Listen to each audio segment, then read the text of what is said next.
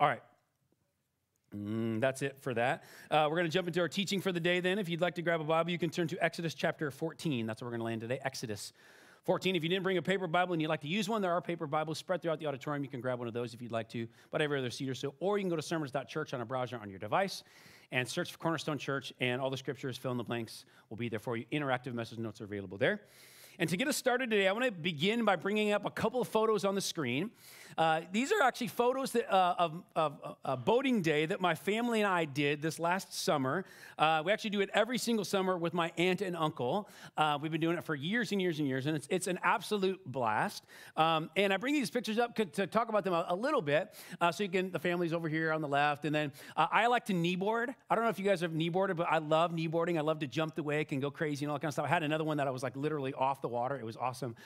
So I love to kneeboard. My uncle let my son drive his boat.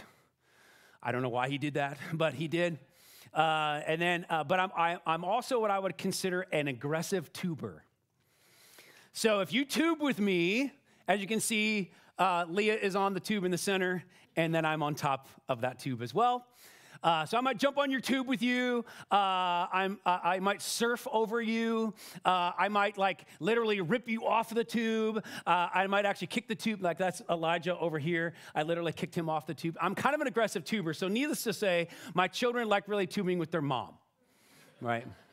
They don't really like tubing with me. Actually, Elijah and I do have a little bit of fun out there as well. But I thought about this particular event this last summer, because again, we do it every summer. We just pick a day on the lake. And I bring this up because of where we're headed today, which is to look at a story of a day on a lake.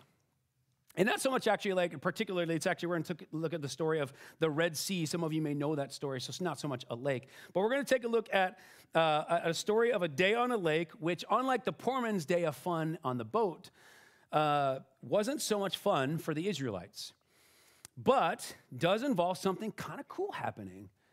And that is a miracle happens, which I think will give us some great insights today to discuss, so that maybe we, like they did, can experience some miracles in our lives. How many of you would like to experience more miracles? Like I would. I want to experience more miracles. And so I think there's some things in here today that we might see that they went through to kind of maybe take from this lesson and this story so that we can maybe do that. So if you're not aware, we are currently in a message series here at Cornerstone called The Departure, a trek requiring true grit. And what we're doing is we're walking through the Israelites' Exodus, departure out of Egypt, and kind of looking at some of the main topics, ideas of what they've experienced. So how do we take that into our today? And today we're going to finally get to the part of the journey. We've kind of been setting the stage over the last couple of weeks in what we've been sharing, but we're finally at the part of the story where they indeed are starting their departure. They're on the journey. They're leaving Egypt, okay? And as we looked last week, and if you weren't here last week, go back online and check out that message. I think it was an important one about obedience to God. But God brought about a plague, the final plague upon Pharaoh and the Egyptians. We looked at that last week. And through what was known as the Passover for the Israelites, which, by the way, if you didn't get your wood piece last week, we're making those. We'll have those available, I think, next week, okay? But it was the Passover for the Israelites, but for the Egyptians, it was actually a spirit of death that came across Egypt, right, and killed all the firstborn sons and animals everywhere. It was kind of a big deal. This was a massive thing. And then Pharaoh finally, because this was like the whole attempt of these plagues was to get Pharaoh to release the Israelites, to let them go, right? And so Pharaoh finally lets them go as God desires. I was getting too crazy about this message, right? And so Pharaoh finally lets these people go, right? And what God desires. And this is where we're going to pick up the story today. And it's actually interesting because Pharaoh is not letting go very easily. All right? So let's look at Exodus chapter 14. We're going to start in verse 5. It says, when the king of Egypt was told that the people had fled, Pharaoh and his officials changed their minds about them and said, what have we done? We have let the Israelites go and have lost their services. So he had his chariot made ready and took his army with him. Skip to verse 9. The Egyptians, all of Pharaoh's horses and chariots, horsemen and troops, pursued the Israelites and overtook them as they camped by the sea near Pi-Hahiroth, opposite Baal-Zephon. As Pharaoh approached, the Israelites looked up, and there were the Egyptians marching after them. They were terrified and cried out to the Lord. They said to Moses, was it because there were no graves in Egypt that you brought us to the desert to die? What have you done to us by bringing us out of Egypt? Didn't we say to you in Egypt, leave us alone, let us serve the Egyptians? It would have been better for us to serve the Egyptians than to die in the desert. Moses answered the people, do not be afraid. Stand firm, and you will see the deliverance the Lord will bring you today. The Egyptians you see today, you will never see again. The Lord will fight for you. You need only to be still. Then the Lord said to Moses, why are you crying out to me? Tell the Israelites to move on. Raise your staff and stretch out your hand over the sea to divide the water so the Israelites can go through the sea on dry ground. Skip to verse 21. Then Moses stretched out his hand over the sea, and all the night the Lord drove the sea back with a strong east wind and turned it into dry land. The waters were divided, and the Israelites went through the sea on dry ground, with a wall of water on their right and a wall on their left. The Egyptians pursued them, and all of Pharaoh's horses and chariots and horsemen followed them into the sea. Skip to verse 25, just a few more verses. The Lord jammed the wheels of the chariots so that they had difficulty driving. And then the Lord said to Moses, stretch out your hand over the sea so that the waters may flow back over the Egyptians and their chariots and horsemen. So Moses stretched out his hand over the sea, and at daybreak the sea went back to its place. The Egyptians were fleeing toward it, and the Lord swept them into the sea. The water flowed back and covered the chariots and horsemen, the entire army of Pharaoh that had followed the Israelites into the sea. Not one of them survived. So, our title this morning is The Departure, A Day at the Lake. And we're going to focus on a couple of keys that I see in this text to ultimately experience more miracles, more good stuff in our lives. Like we see, they got to walk through, quite literally, got to walk through this miracle. They got to walk down over the sea in dry ground. And so I want to give those things to you, some keys do I see that we might need to implement in our lives so that we too can see more miracles. So to do that, I'm going to pray first, and then I'll give those to you. So if you would pray with me. So God, we do thank you this morning that we get an opportunity to come in and worship you. God, I thank you for that last song, just the fact that, God, we can trust you. You won't fail us. And we even see this in our story, that you didn't fail. I pray, God, that ultimately, that as we take a look deeper into this story in the book of Exodus, and what this might mean for us and how we take this from here into our lives outside of this, the walls of this building, God, I pray that you would do something supernatural among us. God, that you would teach us, mold us, shape us back into the original creation that you've created us to be. And not because of my efforts today, but solely because of the power of the Holy Spirit among us. We invite you into every nook and cranny of this next few minutes together. It's in Jesus' name we pray. Amen. Amen. All right, 2 points today to experience more miracles in our lives. Here's the first one. Experiencing a miracle might require less whining. Less whining. All right. Now, I will say that as we continue on in the rest of the story of the Israelites, we're going to see this actually happen quite a bit through the Israelites, but this is kind of the first time we see this, so I wanted to make sure to point it out in this particular sermon this morning. But I see this in verses 11 and 12, which showcases the Israelites seriously whining. It says in verse 11, just to remind us, 11 and 12, they said to Moses, look at this whole rant. It says, was it because there are no graves in Egypt that you brought us to the desert to die? What have you done to us by bringing us out of Egypt? Didn't we say to you, leave us alone, let us serve the Egyptians? It would have been better for us to serve the Egyptians than to die in the desert. If I can sum up what that says, it says this, wah, wah, wah. Like they're just being whiners. The Israelites are whining, and here's the crazy thing. They haven't even really left yet, right? Like Pharaoh is not that far off. I mean, he's going to actually catch up with them, so they're not even that far on the journey, and all they're doing is whining. I was actually thinking this week, it's like some of you, when you're kind of getting ready for the day with your children, or maybe if you're an aunt or uncle or something, maybe you've had this experience. Maybe some of you had this experience this morning. And you get your kids ready, and like you're not even in, like you're barely in the car, not even out of the driveway, and whining is on level 10. Right? Some of you laugh because you've been there, right? So this is what's happening with these, like, they're like in the driveway. They haven't even really left yet, and they're like, and like life has not gotten that bad for them. And yet they are whining. And here's what I love about this, though, as I studied the story this week, though, is that like a good parent, God says this in verse 15. he says, then the Lord said to Moses, why are you crying out to me? Tell the Israelites to move on. I actually like what the New Living Translation, how it puts it. It says this. It says, the Lord said to Moses, why are you crying out to me? Tell the people to get moving. Get moving. I love that. Basically, God's like, knock it off. Move. Right? God doesn't let this whole thing go on too long because he's like, listen, well, because he already knows he's going to deal with some other things later on in the story, right? But ultimately, God's like, stop your whining. In my house, when I was growing up, it was like, quit your whinging, right? Quit your whining, move on, those kind of things. And so it actually made me think of a movie clip. And I realized this week that this movie was produced and put out before Zach Rudd was born. So that made me feel real old. But I want to see if you remember this movie from a 90s film. Go ahead and take a look at this. Today we're going to play a new fun game. It's called Police School. I'm going to be your sheriff. You're going to be my deputy trainees. So come on, stop whining. You kids are soft. You lack discipline. Well, I've got news for you. You are mine now. You belong to me. You're not gonna have your mommies run behind you anymore and wipe your little douches. Oh, no. It's time now to turn this mush into muscles. No more complaining. No more Mr. Kimball have to go to the bathroom. Nothing.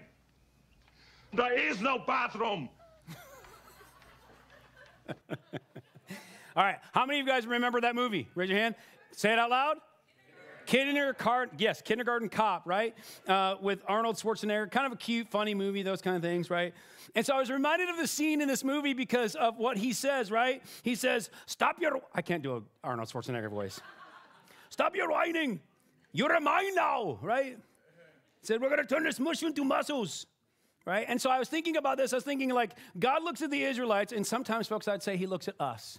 And he says this. He says, stop your whining. He says to them, he says to us, you're mine now. I got this, get moving. Can I tell you, folks, that we might need that? Some of us, maybe we need that today. Maybe we're going to need that tomorrow. Maybe we're going to need that by the time we get to end of 2023. But like, we might need to this whole idea of to say, like, hey, you know what? You're mine now. Quit your whining and move on. I don't know about you. I'm getting ahead of myself. Essentially, I think in this part of this text, God is saying, knock it off. And again, just like a good parent, right? Just like a good parent, he's gonna say, hey, listen, if you keep it up, right? If you keep your whining up, then you're gonna lose out, right? Or maybe he got to the point of no return, or like you've gotten to these places as a parent, right? Where and you're indeed like now something's been taken away, a privilege has been lost, something's going to happen. What I want to suggest to you in this point is that in the context today, what that might mean for us is, what if we miss out on a miracle that was slated for us, slated for you, slated for me, all because we're just whining and complaining about our life? What if we miss out on a miracle? Like, what I'm going to suggest is that, and I'll talk about this in a minute, is that the reality is I think that if the Israelites would have kept whining, they might have missed their miracle. Folks, do you know that we as human beings are really good at whining and complaining? Like, it's like we are born with a PhD in whining. By the way, you don't have to teach a child to whine. They figure it out. Right? They do it right out of the gate. We're all too skilled, the best at whining and complaining. It comes so natural to us, which we actually see play out with the Israelites here. And so I was thinking about our lives, and I was trying to think about because I think sometimes, right, we can go, well, I'm not that much of a whiner. Well, let me see if I can actually bring you down a little bit this morning. Right? Because I can think of myself like, I'm a pretty upbeat guy. But like I realize I'm more of a whiner than I would be willing to admit. Like, for example, like we whine and complain, say, about the weather. Guilty? And by the way, this verse, I hate the fact that this verse is in the Bible, but God directs the weather. It actually says this in Job chapter 37. It says, God's voice thunders in marvelous ways. He does great things beyond our understanding. That's important. He says to the snow, fall on the earth, and the rain shower be a mighty downpour. So that's not so good when I complain about the weather, something God has his hand in. This week I was like, shoot. I was mad at myself because I was like, some of you know I hate winter, I hate cold, all that kind of stuff. And so like last winter, Leah said, we were like literally 2 weeks into winter, and she goes, I can't handle this another winter of this. You got to stop. Like, you can't keep complaining about this. And then she was like, God put us here, because I kept going, God, why didn't you call me to plant a church in Florida, right? You got it. So, like, she did. She really helped me. She was like, Matt, you're by complaining as much about the weather, you're actually complaining that God didn't know what he was doing, right? Some of you aren't loving being in church this morning. So we whine about the weather, or we whine and complain about, this happens all the time right now, right? Slow service at a restaurant. By the way, everybody's shorthanded. Or lack of sleep, like we complain about our lack of sleep, but instead of like actually putting our phone away, we sat and we scrolled in bed for an hour. Or we want to complain about our kids or our spouse, or our girlfriend, our boyfriend, our boss, our classmates, our teachers. Man, I tell you what, we can complain so much. My children do come home and they complain about their teachers a little bit. I'm sure they're not as bad as what my children are complaining about. Or we complain about how much money that we don't have, even though in comparison we are so stinking rich compared to the rest of the world. We whine and complain often about let's just be real, we complain and whine about any inconvenience that comes our way. Or is that just me? Right? Give me a head nod if you're tracking this morning, right? We can complain when there's any inconvenience that comes our way. It's all too easy to complain when we are inconvenienced. I actually heard, there's actually a pastor that I listen to, because pastors also need pastors, so I actually listen to many pastors on Sunday afternoons and evenings. So there's a pastor that I listen to, funny enough, his name's Pastor Matt as well. But he said this in the last couple of weeks, bring this up. He said, the only consistent thing that we can count on in life is inconsistency. That's it. Which is so true, right? Like it's so true, because many of us, we've lived life that we know that like we can actually have a game plan, and then all of a sudden something goes awry, right? Like the only thing that we can be consistent in is that life is going to be inconsistent, and yet when we resist inconveniences, or at least I do, and often we can respond like the Israelites in our text, and we can just whine about it. And what would have happened, folks? What would have happened if the Israelites would have continued whining in this moment? I already kind of allude to this. Here's my thought. Let me submit to you that it's possible that they might have lost out on their miracle. They might have lost out on the parting of the Red Sea and walking across on dry land. What miracle, this is my thought this week, what miracle might you or me be missing because we're all too comfortable in our complaining? Interesting thought, I think. What miracle might we be missing out on because we're just comfortable? Because, by the way, I find myself sometimes being very comfortable in my complaining, where I come home at the end of the day, and Lee and I start talking about our day, and you know what can be? It can just be a complaint fest. I'm sure we're the only couple that does that.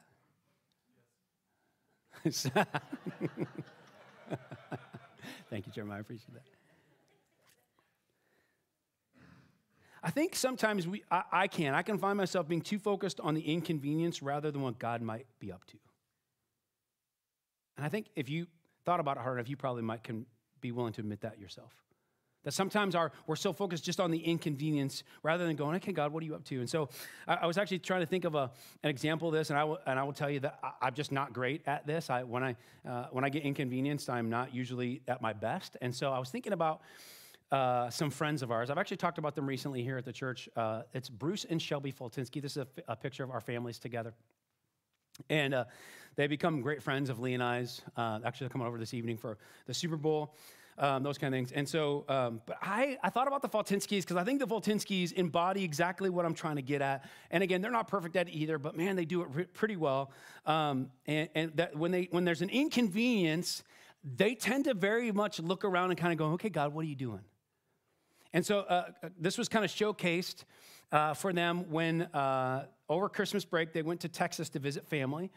And as a part of that, like you can bring up that next picture, as a part of that, on the backside of the trip, like many others, they were 9 hours in an airport with a 9-month-old and 9-year-old, and their flight got canceled because it was Southwest. And so it got canceled, and so they had to rent a car. Instead of flying home with a couple hours, they had to do a 19-hour drive home from Texas, right? How many of you know that's quite an inconvenience, right? 9 hours in an airport, and then 19 hours and all those kind of things, and especially then you got a 9-month-old and a 9-year-old to boot, right? Like, this is quite an inconvenience. But what I found interesting, intriguing as I watched this all play out on social media, and we were texting with them and those kind of things, is that, man, I tell you what, along the way, Shelby made some posts that I thought were kind of interesting and exactly the opposite of probably what I would have done. Take a look at a couple of them. The first one is this. It'll come up on the screen. I'll read this to you in case you can't read it. It says, when you pass, this is after they've left and they're driving, they hit the road, right? Quote, it says, when you pass a super cool drive-through light show on the highway, you absolutely turn around and drive through. We would have totally missed Santa Land had not they had the opportunity to drive home together. Super cool. Did you hear it in her words? Like, almost excitement for an inconvenience. She used the word opportunity to drive home. I wouldn't have said that was an opportunity. A little while later, she made this post. Our adventure continues. We are grateful that our sweet girl slept soundly all night as Bruce and I drove. We stopped for a delicious breakfast this morning at look at this. This place is called Small Town with Big Things. Lord willing, we only have 3 more hours until we get to Chicago where our vehicle's parked, and then a couple more hours to finally home. And then listen to this. Just to think, we would have missed out on all these big things. I thought it was a pretty cool response because I'll tell you what, man, when I get inconvenienced, especially if it would have been a 19-hour drive inconvenience, my family doesn't want to be around me. And yet you got Shelby and Bruce saying, hey, yeah, let's stop at I don't stop on road trips anyways, let alone to see a light show when I get inconvenienced, right? And so I think that the Voltinskys do a really good job looking around and seeing. Now, you might not think that and consider those things that they walk through as miracles, but can I tell you that they absolutely do? Because, by the way, if you didn't know that time during, if you were on a Southwest flight, you pretty much got canceled. You couldn't go anywhere unless you rented a car, and rental cars were very sparse because the reality is everybody was doing it. So the fact that they got a rental car in the first place was a miracle to them. And the fact that their 2 girls didn't freak out in 19 hours, miracle, right? And the fact that they were safe the whole way and got to experience all these things, those are miracles. And then here's the crazy thing, they had fun along the way because they were focused more on what God was doing rather than what challenges they were facing. Can I say something? And I thought about this. I want to be like the Voltinskys when I grow up. I do. Often, like I said, when I'm inconvenienced, man, like I'm irritable and rash and frustrated. And so I want God to transform Matt in such a way that when I'm inconvenienced, I look around and say, hey, God, what are you doing? My guess is there's probably some of you that want more of that too. And I think that's where when we can draw close to God and in the Holy Spirit in us, right? Like those are those places where that can be a transformative thing inside of us. And the reality is that I think that it's what God would want from us, by the way. Because if you don't, again, the only thing in life that is consistent is inconsistency. And so if we don't figure this out, we're just going to live life really frustrated. I think we see God poke the Israelites here on this point again. It says in verse 15 in the Living, it says, why are you crying out to me? Tell the people to get moving. So I want you to write this statement in on your handout. I think we more often need to do this. I think we need to more often focus on what God is doing rather than what challenges we are facing. Because if we do that, folks, if we can focus on what God is doing rather than the challenge that we are facing, the reality is it might just reveal the miracle that we're looking for. By the way, the Israelites needed this miracle. If we focus on what God is doing, it might actually reveal the miracle that we're looking for, rather than us missing it or be taken away from us. Philippians chapter 2, verses 14 and 15 says, look at this. It says, do everything without complaining or arguing, except for the things at work. It doesn't say that. Do everything without complaining or arguing so that you may become, this is important, blameless and pure, children of God, without fault in a crooked and depraved generation in which you shine like stars in the universe. And then 1 Corinthians 10:10 says, and do not grumble as some of them did and were killed by the destroying angel. Well, that's pretty serious. Talk about the opposite of a miracle.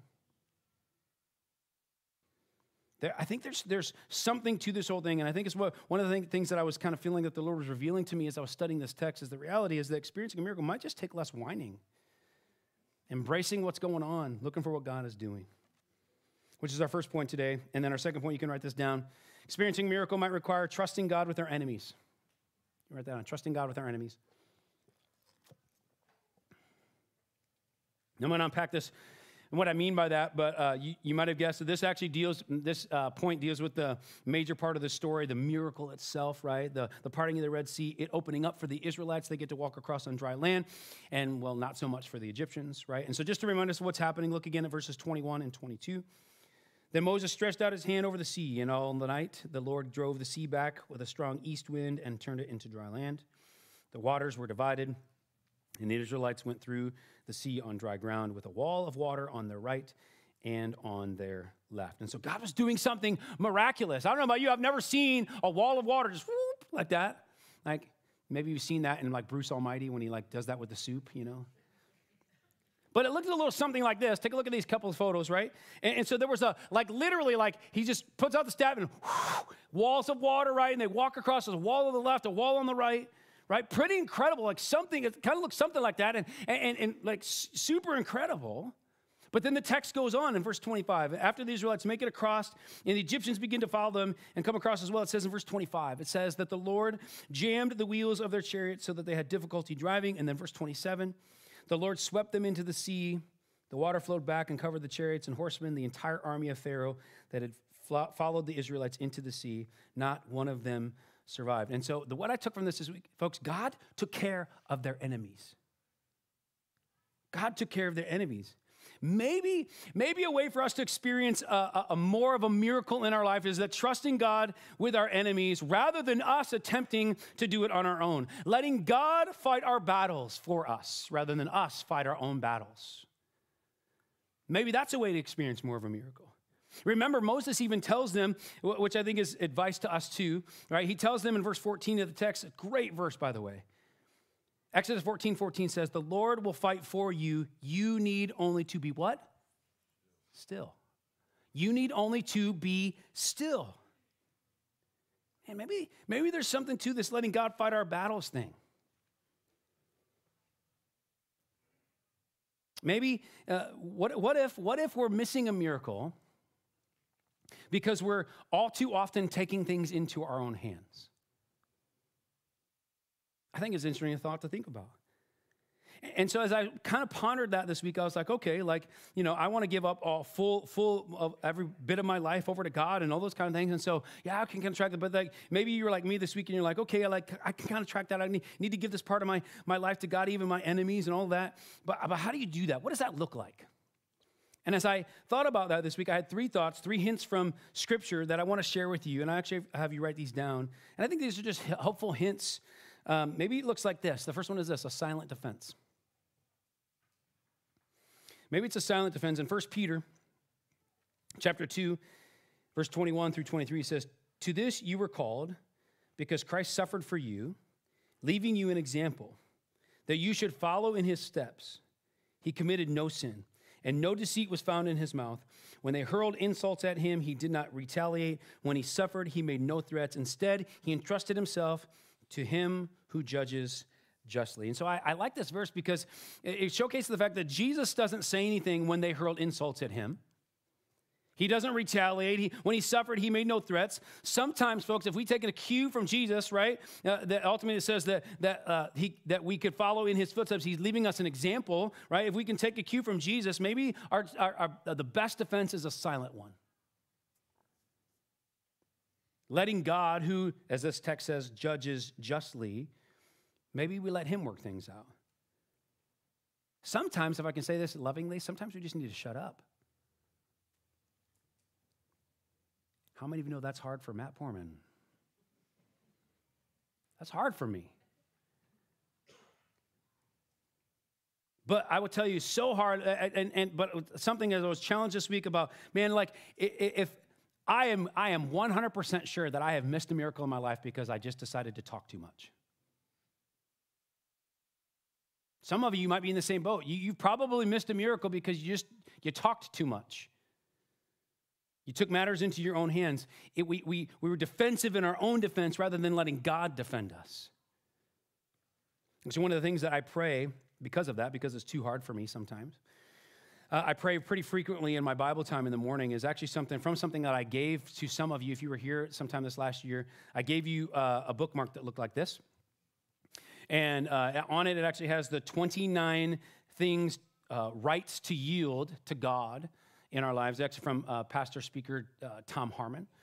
And on here, number 7 is, it says, I yield my rights to defend myself. And so every morning when I'm in my Bible time, I will pray through these and I will tell God, I said, God, I will yield my right to defend myself again this morning because you are the defender of me.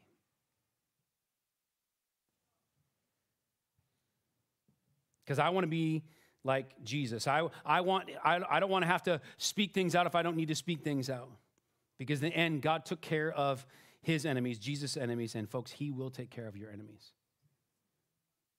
Exodus 23:22, this is later in the book of Exodus, says, if you listen carefully to what he says and do all that I say, I will be an enemy to your enemies and will oppose those who oppose you. If we do it his way, God's way, he will take care of our enemies like he did with the Israelites. Maybe letting God fight our battles looks like a silent defense. Which I know, by the way, with social media and everything else right now, and Twitter, and everybody's vomiting everywhere, that's kind of a cultural, like, complete shift to where our culture's going. But man, I tell you what, I think it's biblical. In order, so at the end of the day, like, and I don't want to live my life just because I receive things, but man, I tell you what, I want to live my life in much more of a silent defense when I'm supposed to, so that ultimately I can see, experience, and walk in more miracles in my life. My guess is probably you want that too. So I think something to think about. Second thing, helpful hint that came to mind this week from Scripture, regards to trusting God with our enemies. Fill this in. Maybe it looks like taking more. Maybe it looks like taking more. It says in Matthew chapter 5, verse 38 and 39, it says, you have heard that it was said, eye for an eye and tooth for a tooth, but I tell you, do not resist an evil person. If anyone slaps you on the right cheek, turn to them the other cheek also. And so maybe trusting God with our enemies isn't just a silent defense, but maybe it's to endure more from others than we already are. This is, by the way, this lesson, this is from Jesus' words in the Sermon on the Mount, Matthew chapters 5, 6, and 7. And this is basically saying, through this whole Sermon on the Mount, he's being, hey, the law said this, and this is what everybody thinks is right, and all those things. But then Jesus said, hey, let me flip this thing upside down. Let me turn this on its head. By the way, he did that a lot. And he's basically saying, so, hey, how about this? How about, the law says eye for an eye and tooth for a tooth, but what if for a time being, you let your enemy have their moment, let your enemy have their day, turn the other cheek, so to speak, in order to let God of the universe take care of things. By the way, if you don't know, as followers of Jesus, we are not always supposed to win. Actually, often we're called to lose. And so the reality is, like this is a call on our lives and to leave things to God. It says in Romans chapter 12, it says, do not repay anyone evil for evil. Be careful to do what is right in the eyes of everyone. If it is possible, as far as it depends on you, live at peace with everyone. Do not take revenge, my dear friends, but leave room for God's wrath. For it is written, it is mine to avenge. I will repay, says the Lord. So there's a call to let God take, and then you got other verses instead, like Luke 6:27 that says this. It says, love your enemies, do good to those who hate you. Sort of kind of like kill them with kindness instead of taking retaliation. Kill them with kindness. Be like super crazy, nice, and loving. How many of you know that's countercultural right now? So maybe trusting God with our enemies looks like taking more.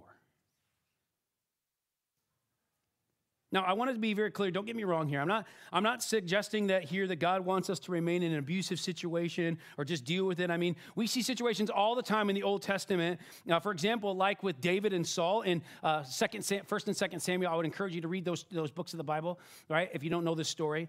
But basically, literally, Saul is trying to kill David. and David flees.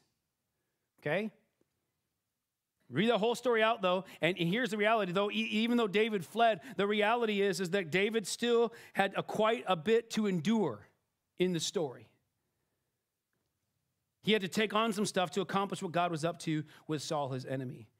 Sometimes, folks, we just need to trust God to take, and we can take more and we can endure more and let him do what he's going to do with our enemies. Let him work it all out. And by letting him work it all out, can I just tell you, I guarantee you, because of what the scripture says, I guarantee you're going to see more miracles in your life. Because God is a God of miracles. When we let him actually do stuff, he actually shows up and does stuff, believe it or not. So that's the second thing. Finally, maybe trusting God with our enemies looks like talking about them. Now, I know that might sound a little weird, but what I mean is talking about them is talking about them with God. To pray about them, to pray for them, to pray. Luke 6:28 says, bless those who curse you, and then here it is, and pray for those who mistreat you. Bless those who curse you. Again, that's kind of the kill them with kindness thing.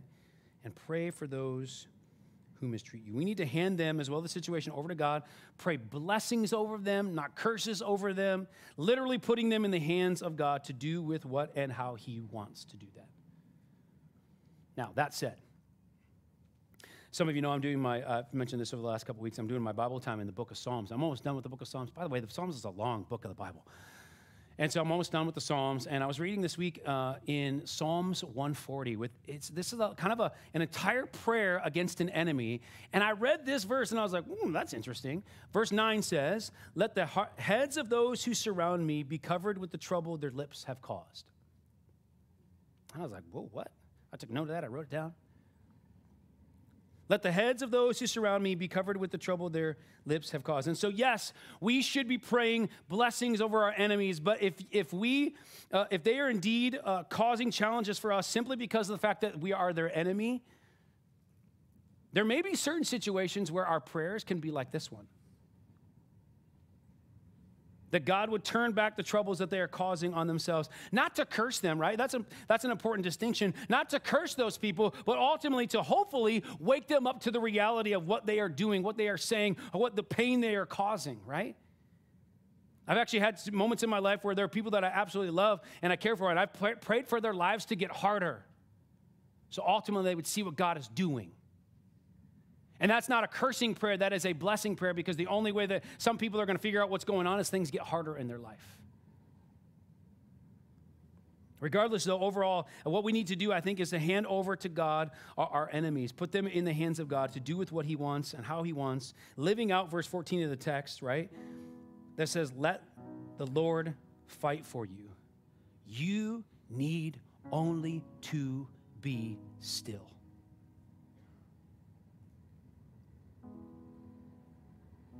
God, by the way, has this. There's not a single thing on this planet that God doesn't have the opportunity and ability to put his hand in. He's got this. This part of our text today might just be the thing that we might need to do to actually see the miracles that we are looking for and we need in our lives. Because experiencing a miracle indeed might require trusting God with our enemies, and specifically what I just covered, right? A silent defense, that's hard. Taking more, talking about our enemies to God. And I want to say this, I know, like, when I stand up here and preach, you're like, oh, Matt, yeah, that's not real easy. I know it's not easy. Look, I know it's not easy. I mean, the whole talking thing is not easy for me. But I think this is a lesson that we see from the Israelites, along with, in general, less whining in our lives. My thought this week was like, man, if we could actually get these things figured out, if we could whine less and we could ultimately just trust God to take care of our enemies like the Israelites did, I think that we might see more positive outcomes in our lives. We might see more miracles. We might be living more of the life that God would want us to live. But I think if you're like me, man, I take this stuff into my own hands way too much. And I try in my effort to figure it out. And I think the Lord wants us to continue just to give it all to him, back to him, let him kind of deal with all this stuff. So I think hopefully there's some things for you to consider today. So with that, why don't you stand? And we're going to move into a time of responsive worship.